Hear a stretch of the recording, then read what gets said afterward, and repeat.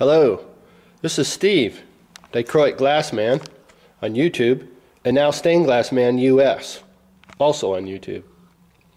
Hey, I want to mention a video right now. Hey, you're seeing a stained glass window. It's got polish on it. See that? It's got polish on here. It's kind of like turtle wax. Without going into showing how I polish, which is like this, so that you get a nice clean window underneath all that. There's actually something underneath there, all that. Well, the reason for this video is I'm putting hangers on here. I'm going to put a hanger on this leaded window so that I can hang this set of 3. And what I did is I took my Dremel. This is a Dremel. Where is that Dremel? There it is. It's kind of funky when you're using one of these cameras with a side window. And a drill bit. And what I did is I drilled a hole through here. But not just any place. This is heavily soldered in here so that it's pretty good and solid. And what you do is solder it in the length of the window, not the top bar. I've repaired so many windows where people have drilled a hole or soldered to this top piece. And what's going to happen is eventually, if the window's big, and this one's about 32 inches, so it's a lot of weight, especially with lead. Lead's heavy. What's going to happen is it's going to pull this apart and break here, and the whole window can come down, tumbling down. I've repaired many windows where people drilled a hole or soldered, banking, especially out here in the open with no solder joint in common, banking on the fact that they thought that that top would hold this whole window. It did, for a day or 2 or a week or a month or maybe even a year. And then later I repaired it because the person didn't realize that in order to utilize this, and it can be done, this would be the strongest joint right here or here, but not utilizing this top part. Here would be strong if you took a wire and you soldered it into here and you bent it over and soldered it on the same place on the back.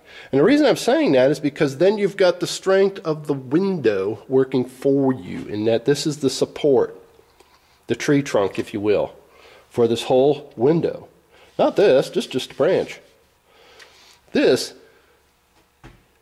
see how all these joints? If you want to hold the window up, solder to that. But strengthen this corner. I drilled a hole through it, and what I'm going to do, haven't soldered one up yet, maybe video 2 I'll solder it up, but what I'm going to do is I'm going to stick something in here that's uniform, and I'm going to bend this around to the other side and that one over to the top. And then I'm going to solder it once I'm done. And this little loop is going to be strengthened by this copper soldered to this copper. I'll show it in the next video. And the reason I'm going to do that is to strengthen this dude with 2 of them. It ain't going to come apart. It ain't going to come apart at all. But it's going to be able to hold, suspend, support the weight of this whole window. And it's going to do it really well. And if I ever want to sell this window, because I've already got the wood to frame this with, I'm just going to cut this right here with a pair of side cutters, what they call side cutters, wire cutters, and just snip that, take it out of the hole, and then I frame it. So I'm not going to solder to this frame in so much as I'm going to solder this copper wire. Isn't that cool? So you can create your own hangers. Just do it so that you're utilizing the support and working with the window. Not trying to create your new law of dynamics, your law of gravity, because this window is going to argue with it. It's heavy. And if it says, if I'm going to, and what that window says, if you're going to hang your whole hat on this hook right here, I'm going to let you down one day. I mean, it sounds kind of silly, but this is a heavy window because it's lead. And lead is heavier than copper foil. Same window and copper foil would be lighter because lead, like sinkers, like the weights on car wheels, is a lot heavier. So just something to keep in mind. I'll call this one the video A. And then we'll look at video B, where it's soldered, where you'll get the idea. I'll show both of them. So keep in mind, this dirty looking window, just sitting with polish. What I like to do many times is leave the window polished. Here's what the polish looks like, by the way, that I utilize. Stained glass finishing compound. I put it in a spray bottle. When I apply it with a brush. You've seen some of my other videos. Apply it with a brush. It's going to dry like turtle wax. I'll have a window that's with wax on it like this for weeks. I've had a couple stay for a month. They were my windows, so I didn't care. But I don't polish them until I'm ready to see them delivered or job done or whatever. I like leaving them in this polished state because whether they're there for a day, a week, or a month, when I actually take this off and clean it up, it's perfect. So I like to leave the polish on it because it protects it.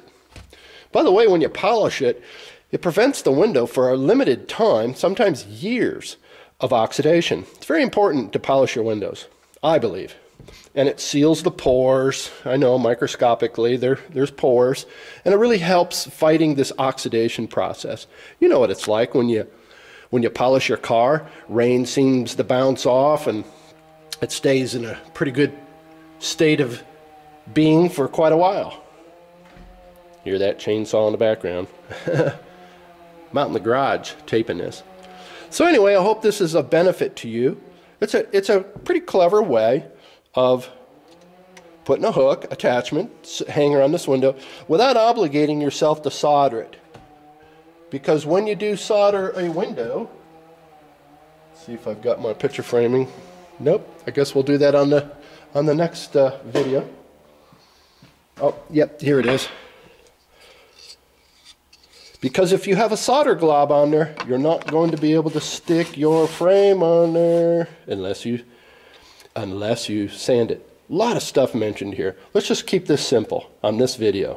You've seen my other videos, and if you haven't, go and check them out. You'll see what I'm talking about in other videos. Try to reference videos as I go.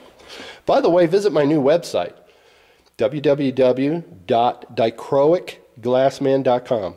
D-I-C-H-R-O-I-C glassman.com. Thanks as always for watching the videos. They're free. I hope they inspire you, and I hope they give you some ideas. Thanks. Bye-bye.